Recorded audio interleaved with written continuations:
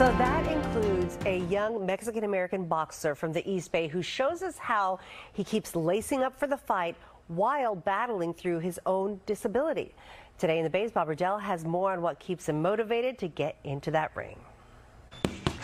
People in the crowd are like, oh, our guy is going against that handicap. When Jose Maria Delgado steps into the ring, oh, that's an easy win for us. Sometimes his greatest opponent isn't the other fighter. And my mom would be like, so wait, what happened to the handicap kid? Like, it's his own right leg. You know, start complaining. You lost to a kid with one leg. You know what I mean? Delgado, also known as El Chema, lost his limb in a car accident along I-5 when he was just 6 months old. Doctors reattached it, but it still remains weakened, disfigured, and in need of a brace during bouts. Jose's had about 70 surgeries just to repair that leg. One of the big ones was when he was around 9 or 10 years old, left him bedridden and about 100 pounds heavier. So to get in shape, he took up boxing. I never took boxing as something serious at first. I just did it to get me in condition, help me lose weight.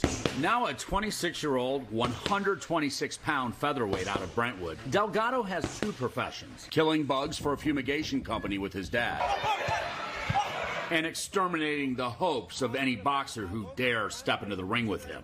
He primarily fights in his parents' home country of Mexico, with a professional record so far of 9 wins and just 1 loss. So as Mexicans, they say we have that warrior's blood. We don't give up until we say we're done. Boxing coach Robert Garcia helped El Chema turn pro back in 2017. It's pretty much fighting on one foot. The other one is just supporting a little bit of balance, but besides that, it's not doing anything for you.